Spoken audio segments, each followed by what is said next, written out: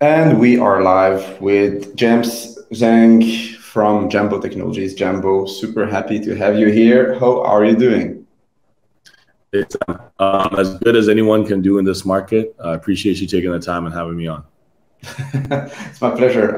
I think we're gonna have a lot of topics to cover, especially given the exotic nature of the ambitious projects you're currently building. But before we dive into that, can you tell us more about your background, where you come from, and how you got involved with cryptocurrencies in general? For sure. So, quite, I guess, different, unique on the background side, but I think the way I got into crypto is quite similar to everyone. So I grew up in the DRC in Congo in Central Africa, the capital in Kinshasa. I was there for about 16 years. Family's been there 3 generations. I ended up in New York, studied computer science at NYU. 2015, bought my first Ether. A lot of that was through payments online for poker, etc. And then fascinated by it, I think just because where I come from, if you send money back, a lot of that was still Western Union back then, 10 to 15 points at T plus 3 plus 5. So for us, it was just pretty fascinating at that point. Fast forward, after I graduated for the past 4 years, I ran a crypto fund. Lucky enough to sort of be known as the Africa emerging markets guy, had a lot of good deal flow in the space. So fast forward this past year down the GameFi rabbit hole, amazed by how it changed the economic proposition in Southeast Asia and Philippines. You look at the rise of GameFi, the rise of multiple concepts in an emerging market. And I took that same value prop of low GDP, great mobile and 4G penetration to Africa. A lot of this is thanks to the rise of certain tech giants in the past few years, such as Techno, who sold over 200 million phones last year, did almost 7 billion in revenue. A lot of people don't know it was almost valued like $30 billion US at the height. You got almost 200 million gamers, mobile first, complete skip past PC, which is honestly where we see a lot of GameFi projects going today. Guys that, have succeeded, like StepN, like Axie, whatever, different opinions people have on it. They probably have the highest user count in the Web3 world right now. And then 75% of the population closer to 19 and 35. So obviously you see the room for growth there for the young users. But at the same time, still almost a 50% unemployment rate, which is quite sad, especially because a lot of this is around recent university grads, et cetera. So opportunities just really aren't there at Jambo that we're seeing in Africa in various regions. And a lot of that is because there's a lot of Web2 middlemen, bureaucracy, as we all know. And what we really hope to accomplish is bring Web3 to the region. So ultimately, what we're trying to do at Jambo is onboard the next millions of users from Africa to Web3. Okay, pretty interesting. And we've seen, one of the problematics that we raise often on the channel is how to solve the issue that's the following. You have 100 million users with a wallet, just a very primitive, basic wallet. But how do we take that from 100 million to 1 billion? How do we make crypto a scene that's, that cannot just be switched off like a cigarette you would just drop on the floor and make everyone go back to where they come from? Because crypto is still, despite like the trend it is right now and the amount of people using it, is still kind of a big niche, and it's still small enough to be attacked by, let's say, strong international agencies or governments. And I think that's a really interesting problems that you guys are trying to tackle here by leveraging the fact that you have high cell penetration in these emerging economies and that people are actually more connected than we think. And we've seen that these kind of transformations, onboarding users on new technologies, etc., can happen real fast. You had this in China, I think, with WeChat or Alipay, and you've had these one-stop solutions that, becoming like pretty much the core of like the daily lives of the people that basically live there. So the idea, if I sum it up very quickly, is to create a super app and a suite of initiatives, also offline, but online and offline, that would onboard people onto Web3 with different use cases, whether it is creating revenue through play to earn, but also being, discovering DeFi products, or, also using crypto for remittances. Am I right? Yep. No, that's a really great point you bring up. Like literally, how do you go from 100 million to say 1 billion users, and how do you even onboard that in an emerging market like Africa? So like just drawing parallels, right? Like even in an article that dropped about us lately is saying we're trying to do the Web3 WeChat of Africa. And to a certain extent, that's very true, because if you look at WeChat and what happened in China, China is probably one of the fastest growing emerging markets in the last 2 decades. And what WeChat did was make one product really well. And that started off with their chat messaging function. And then from there, they become, as we just call it, a one-stop shop, in the Web2 world. But the difference between China and Africa right now is, at the time, other than WeChat, there was 10, 20 other messaging apps. But WeChat really just optimized the product the best. But the difference here we see in Africa is it's really not just about how well your smart contract is or how your product is. It's about if you can create the end-to-end infrastructure and actually teach the people what Web3 even is. There isn't 10, 20 super apps going around right now that they're choosing from, and it's just based on product. It's about that they have the access to it, they have the smartphones, and the smartphones here are different as well, right? In Africa, we're talking 80 to $120 smartphones with Techno, Oppo, Vivo, et cetera. In China, it was already Samsung, Apple. So now it's all about just one word: education. A lot of people hear education, especially in many first world countries, and you think charity, you think not a lot of growth, but actually there is no other way to onboard millions to billions of users from Africa to Web3 without education. There is no shortcut. So what I mean by education is literally if you're teaching someone about, say, Axie, right? Like, let's look at Philippines right now. Like, a scholar 3 months ago was making $300. Today they're making $30. So now begs the question: do they still believe in Web3, or did they ever believe in Web3, or we're just doing it to feed their family? What I want to teach in Africa, when we onboard users for play to earn, whatever game or whatever economy that may be in, as we introduce this concept and create the infrastructure, is that Axie is one subset of play to earn, which is one subset of Web3. And around that, there's still a lot of other concepts that they can take advantage of to help them unlock a world of value. So ultimately what the Jambo Super App is, it's an app that helps you do three things: earn capital, save capital, and send capital. In a way, it's sort of like a neobank that doesn't need you to just deposit capital to start earning, but actually you can start earning just by downloading the app and understanding the concept of Web3 and being able to get involved. So it sounds easy when you say it, especially in Africa. There's a lot about what you want to do, but trust me, like the on-ramp and off-rail for each region. For example, Africa is a continent, of like 1.5 billion people, 55 countries, 40-something fiat currencies. Like, it's very different. Like, I grew up in Congo, right? And that's a country of 200 million people and colonized by Belgium. So my mother tongue is French and the local dialect Lingala. Then you go to West Africa, it's French.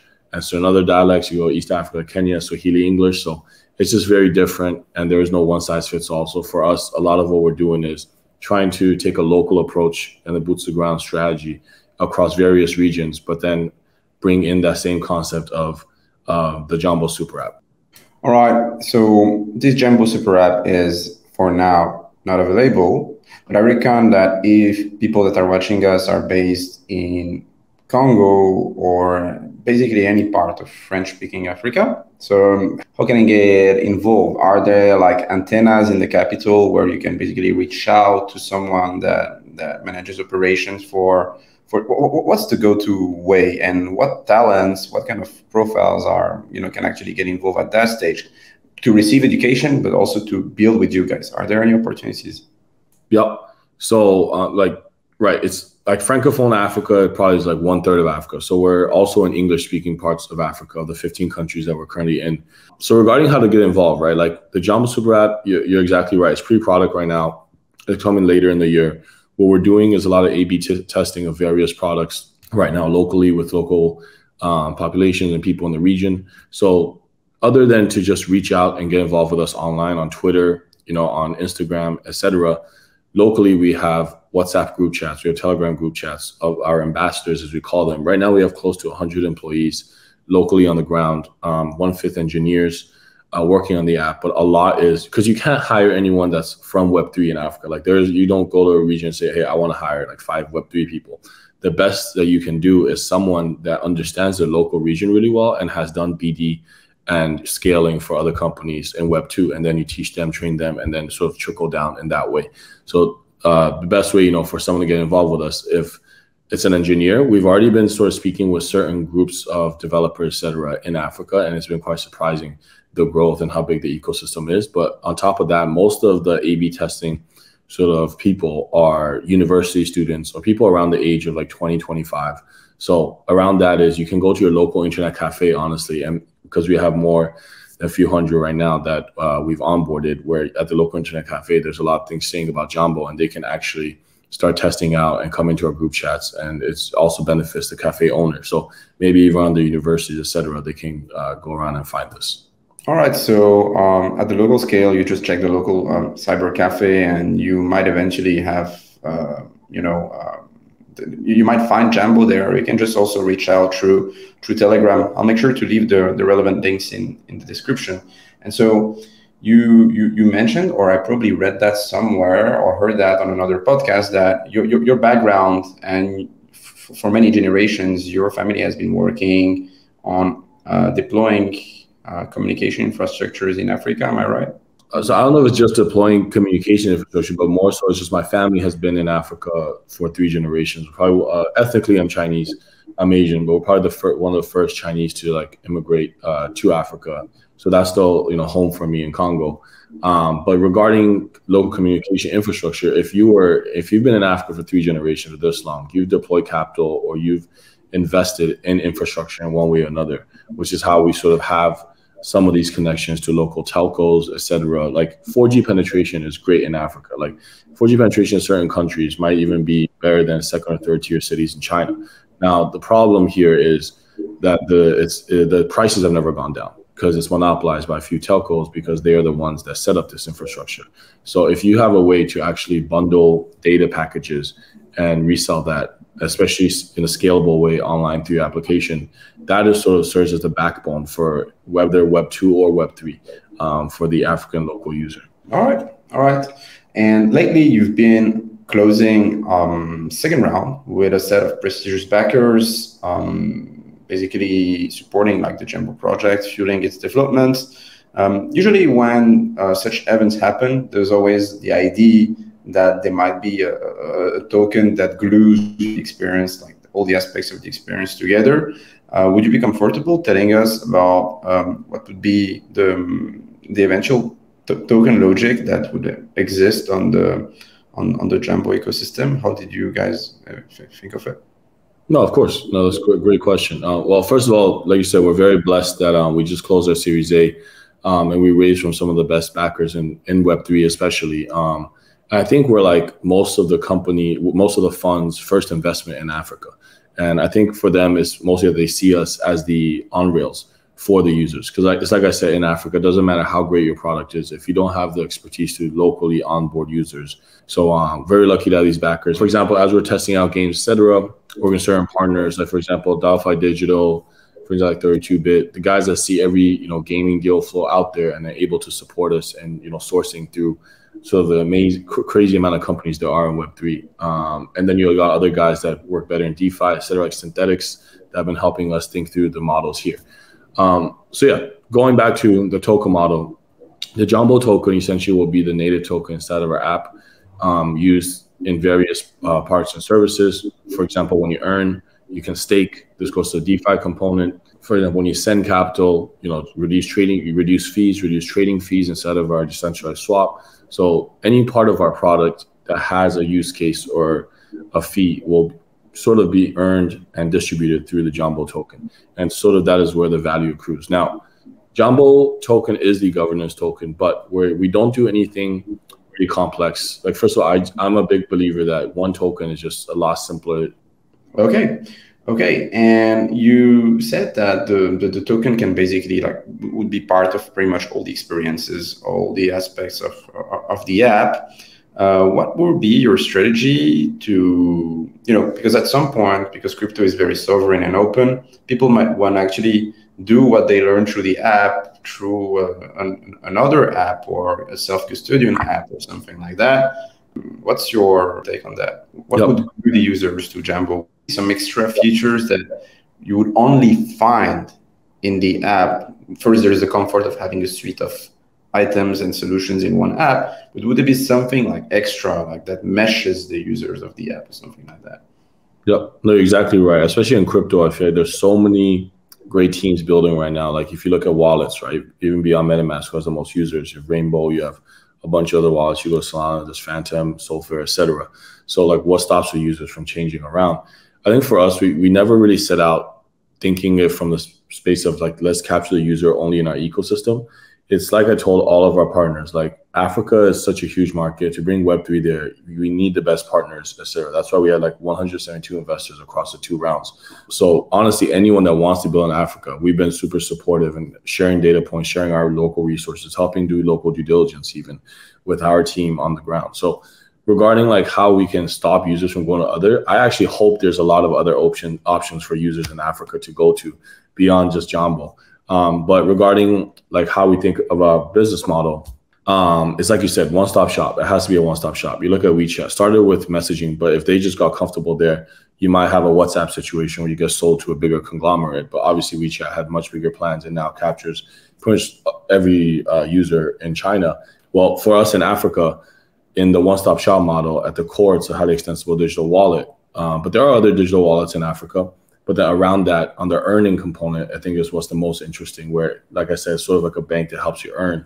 And a lot of that is going to come from the play to earn side. And the games we're going to introduce that directly through Jambo, through having that on their phone, they can be earning capital. And then from earning capital, they can now save and earn more capital through staking, which is sending, etc. And a lot of that will be through the Jambo, token, which is how we hope to keep it healthy in the network. So long story short is we hope that there are other partners that, are huge competitors of ours in Africa, because that will bring more awareness for Web3 and onboard users, which is our ultimate goal. But at the end of the day, our business model is creating a one-stop shop for users where they can seamlessly not only learn about Web3, onboard through Web3, but understand this is the app that helps them earn and send and save capital. Yeah, you could imagine M-Pesa flipping into crypto. There could be, out of nowhere, very brutally, like a whole ecosystem of money streaming and remittance applications flipping into crypto. And, Africa, just with my knowledge, is to me a place where corruption is also very strong, as in some places in Eastern Europe. There are a lot of civil wars, it seems. How do you mitigate the risk of having this, messing up with the development of the initiative in some very unstable zones? Like, for instance, in Congo, you have the Northern Kivu, which is just like always, torn by war. And you have like the militias killing each other. That's like very sad. What's your strategy to handle this potential instability? No, I think this question, you hit it on the head. It's exactly right. It's one of the most unstable regions, especially Congo. It's rated always like top 5 most unstable countries in the world every year. Like even for myself, when I grew up, I went through 2 civil wars, one in like elementary, one in middle school. One time I fled to Togo, another to, the point of my story is people there are actually, through civil war and through disruption, they understand crypto better. So it actually speeds up adoption. For example, like imagine you go through civil war in Congo, you have to leave home within like 8-hour time frame. What do you bring with you? You can bring an array of things, but if you can just remember your private keys or bring your ledger with you, then you actually bring your whole world with you. Similar to what we see a lot of folks in LATAM today as well in certain countries. So Congo, or Africa in general, has 2 to 10x inflation compared to any other country outside of Africa. And governments are overprinting. You look at Zimbabwe, you look at Congo, you look at Kenya, etc. So users there and local and young guys are more susceptible and open to change and open to new currency. So that is something that I feel like from the bottom, from the stem, is what makes Africa such a great market for crypto, which, as seen by data, it's grown by 12x in the last year.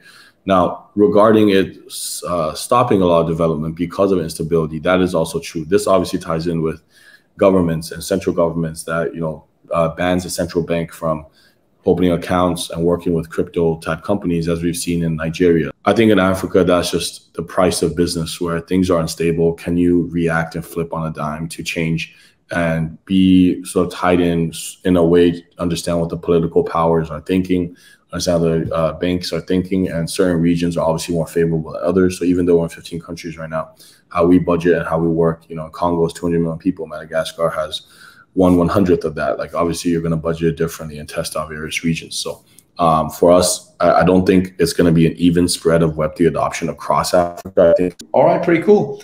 Now, as we usually do in this podcast, we tend to ask our guests what are also their takes on the market, not whether it's going to go up or down, but what are the the technologies, the initiatives, the DeFi protocols, the solutions that you find most interesting at the moment? Some of them, you don't have to name them all. And yeah, I would be very curious to know, have your insights, know what you actually like. Yep. I don't know, how much you do with StepN. I'd love to have a conversation about it. But you asked me what is one of my favorite, so it's not a protocol, but a game, is that I think I walk 1.5 hours every day because of StepN. And, obviously, I think the payouts, I don't know how sustainable it is, et cetera, but it's gotten my family to walk more and to do more as well, so which I think that's the whole point of Web3, right? And onboarding users from Web2 to, it's not actually just about the token incentive. It's actually about, what you can do. So I'm a big fan of what they've been doing too. Yeah, crazy. I mean, like it's been hectic, and despite, you might question the way the tokenomics are engineered, whether it is a pyramid scheme or anything. We're not here to discuss that, but it's actually really huge because a lot of people around me that actually didn't bother having a walk or running are now actually doing it.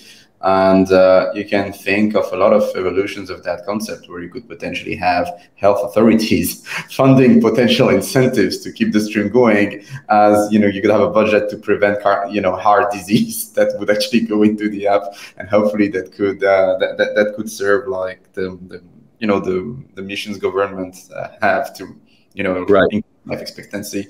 I mean, yeah. It's not like they came up like overnight, right? It's not like Jerry and Jan, like overnight StepN just did what it did. Like we started the cohort, I think in January. And in January when I started to I was a beta test user for them.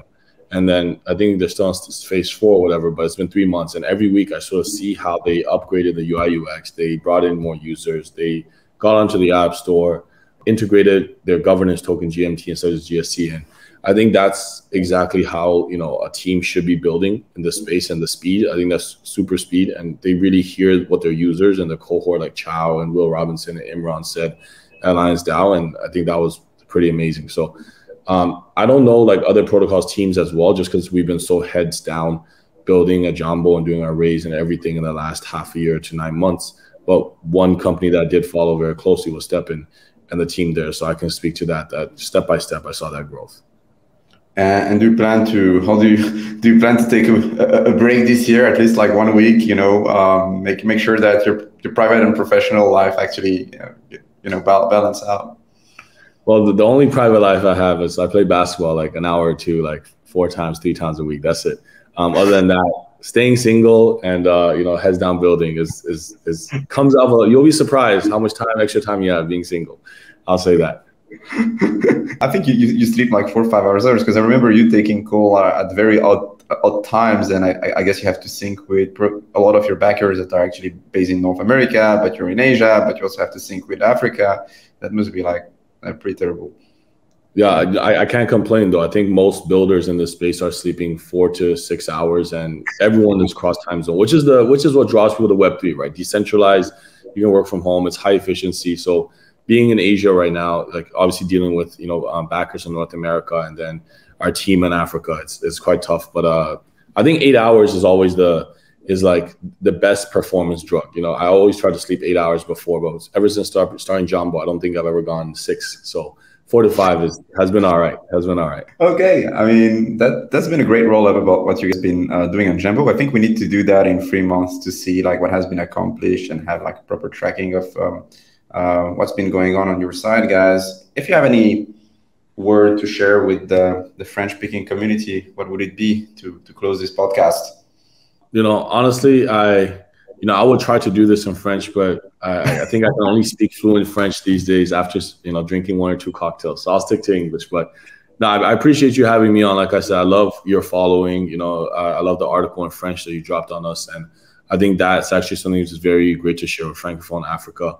Maybe I'll drop a note to any of the builders in Africa or the people getting involved in Web3, is that our initiative of Africa DAO starts very soon in Q3.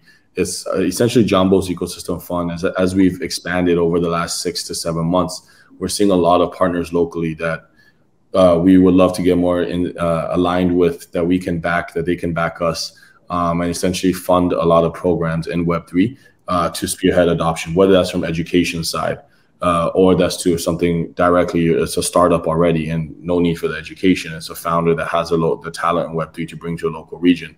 It's something that we're very excited about beyond just Jambo's infrastructure. So it's sort of like the WeChat Tencent model where everyone knows WeChat, right? The super app of China, but no one knows that, or not a lot of people know that Tencent is the largest tech PE ecosystem fund in all of Asia because it invests and works with all of the partners of WeChat. So similarly is what we're trying to do with Africa DAO is make sure that we can fund and start a lot of initiatives in Web3 as we build in the region for the next decade. Yeah. Thank you very much, James. As usual, guys, you'll find all the relevant links in the description if you want to get in touch with James and his team. And of course, full disclosure, I am an angel investor in Jambo because I think that this initiative is relevant. It is my first exposure to a market that I have no knowledge about. I believe that there is a potential, but you should do your own research. This podcast and any content that you find on Journal du Coin is not a financial advice. Should you have any questions about the product itself, feel free to ask them in the comment section below. And if I'm able to answer them, I'll do it, or the Jambo team might as well come to answer them. James, thank you very much for being among us, and I get to see you soon. Thank you, Sam. Appreciate you.